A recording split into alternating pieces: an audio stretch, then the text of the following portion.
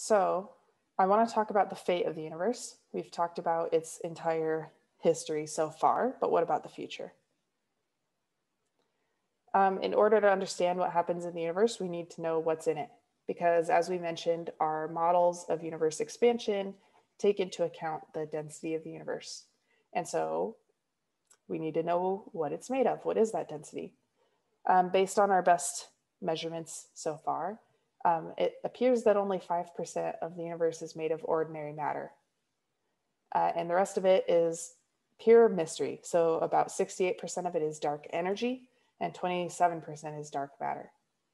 So we've already talked about dark matter many times before, but we have barely talked about dark energy. So let's get into it. So let me ask you about some of these things.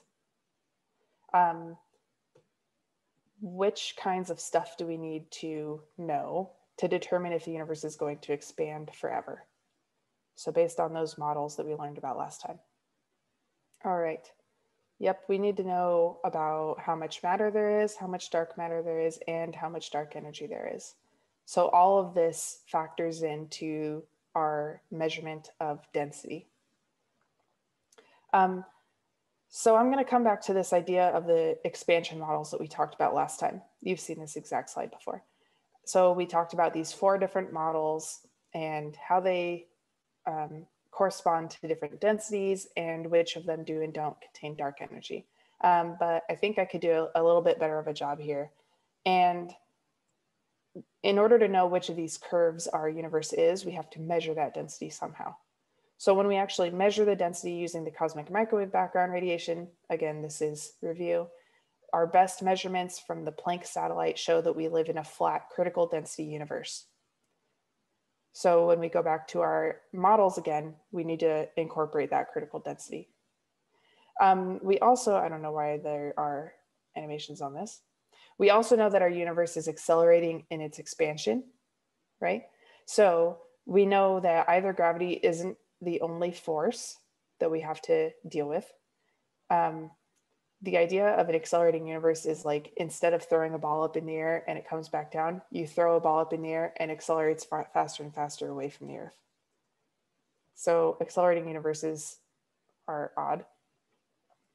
Remember, the other interpretation for why we might see a lot of supernovae, at high redshifts that indicate that we have an accelerating universe, they could behave differently in the past. So maybe we don't know enough about the physics of type 1a supernovae. We don't think that that's most likely at this point. But if they did behave differently in the past than they do today, that would violate the cosmological principle. And so it would kind of blow all of our assumptions. So that would be a problem too. Okay, so we've got these 2 ideas. We know that our universe is a flat critical density universe, but it's also accelerating in its expansion. And those don't seem to go together based on what we talked about last time with the universe models, right? Because we said only curve 4 is accelerating, but we live in a flat universe. So we thought that we were on universe number 3. That's not quite true. And the reason is because this is not true that number 4 is not below critical density. So this was wrong in our discussion on Monday. Number 4 is a critical density universe plus dark energy. So sorry for the confusion about this, but let me try to explain what's going on here. Curve 4 is the only one out of these 4 that contains dark energy. All the rest of them are only regular matter and dark matter and radiation. And so remember, dark energy is just a placeholder for whatever it is that's beating gravity, right? That's causing our universe not to behave as curve 3, as a critical density universe. Because without dark energy, we would say, okay, we have a critical density based on the CMB, so we should be on curve 3. But actually, we measure that we're accelerating in our expansion, so curve 3 cannot be our universe. Okay. The whole confusion behind this topic comes from the fact that our 2 textbooks, the ones that I'm familiar with and the OpenStax textbook, they don't completely align. And I think the OpenStax discussion of this particular plot doesn't have a good explanation for their placement of curve 4. whereas the textbook that I have does have a very good discussion of curve 4. So I'm going to move forward with this discussion, if that's okay with you. All right. So the big difference here is that in the OpenStax textbook, for reasons unknown to me, curve 4 hits the time axis here way before our dashed line. Remember, this dashed line was just constant expansion in an empty zero density universe. But in the Chastaden-Macmillan book, curve 4 hits right around the same point as that dashed line. Okay, this is a really important point. And the OpenStax book doesn't explain why they have this gap. So without explanation, I can't really trust that. All right. So moving forward, using our new models here. These are the same models. I've just scooted curve 4 over. That's all that's happened. So now we're going to try to answer the question, how old is the universe? And try to use the age, so the places where these curves hit the x-axis, the time axis. We're going to use these to understand which one of these curves could be most likely based on other corroborating evidence. All right. So some of that corroborating evidence is that we know that the first quasars are about 13 billion years old. And we know that the first globular clusters are about 10 to 12 billion years old. And these, especially the globular clusters, are really critical because we can measure their age independent of their distance. So we can measure their stellar compositions, and then based on what we know about stellar evolution, which is physics that we understand in extremely good detail, then we can get the globular cluster ages. Okay, so we know the globular clusters are 10 to 12 billion years old. So no universe can be younger than that. It wouldn't be consistent, right?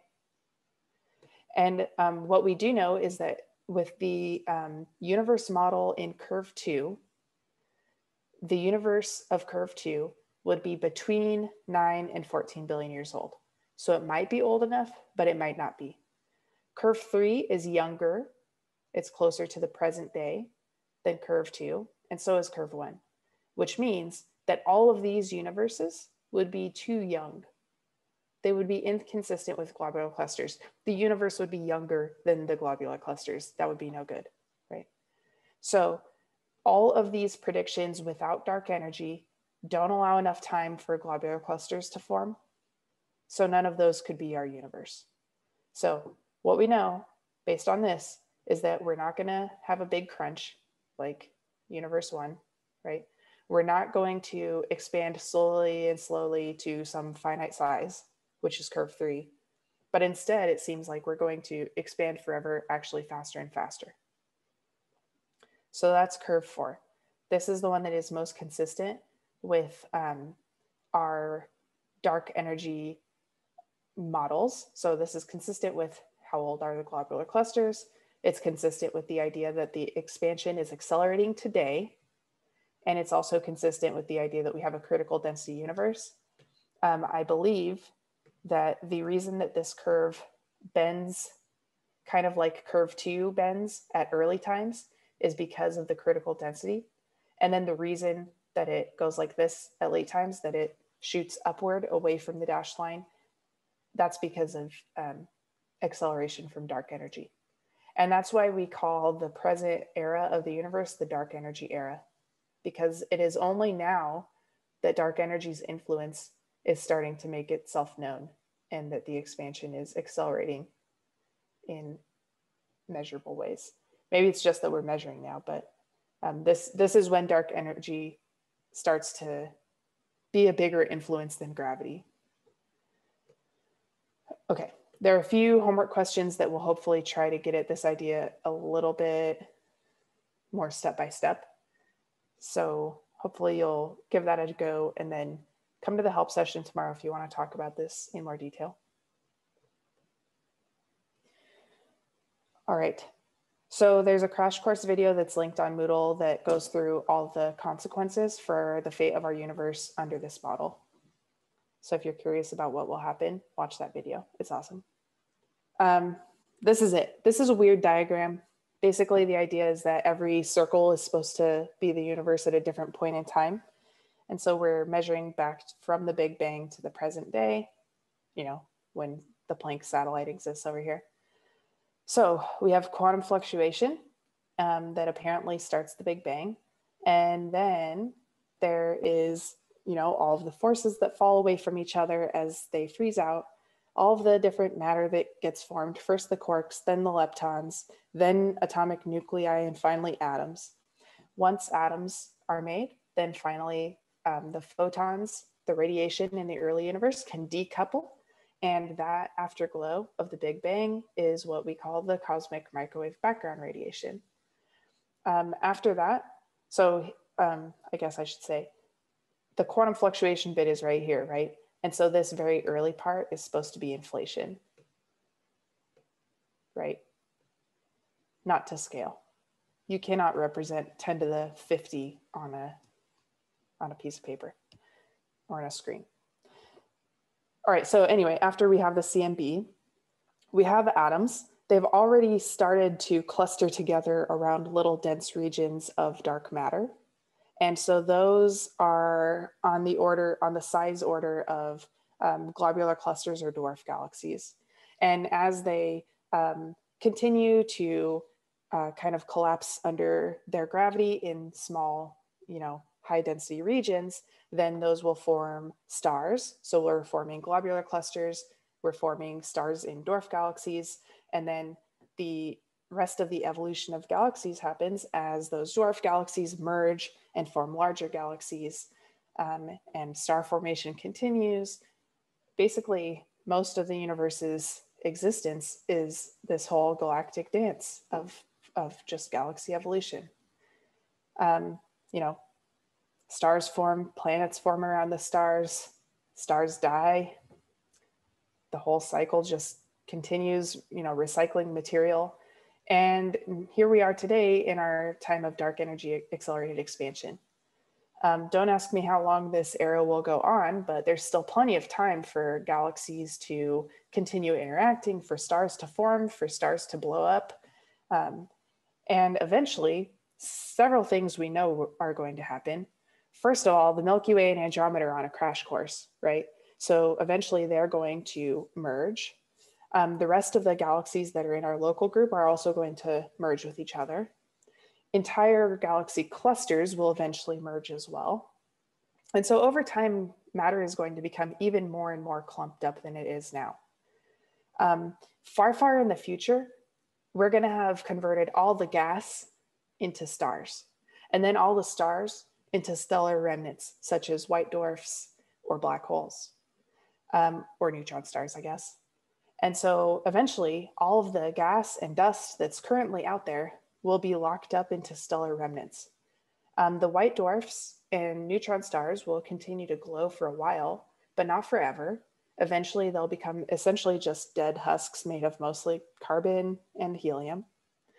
And at that point, maybe they'll continue to merge together if they're close enough in space and they can gravitationally attract together. They might merge and form probably mostly black holes. Eventually, those black holes evaporate through a process related to Hawking radiation. And so you will eventually lose the black holes far, far in the future. Space, meanwhile, has been expanding and accelerating in its expansion. So any of the galaxies, even, you know, they're long dead, they're dark, but they're also too far away from us. And the light is redshifted so far that we can't detect it from even our nearby galaxy clusters. So our observable universe is closing in on us as the universe goes on and on. So eventually we are basically just, and by we, I mean the matter in Earth that's hopefully still either in the dead husk of the sun or at least in our local cluster, have no contact with the next nearby clusters.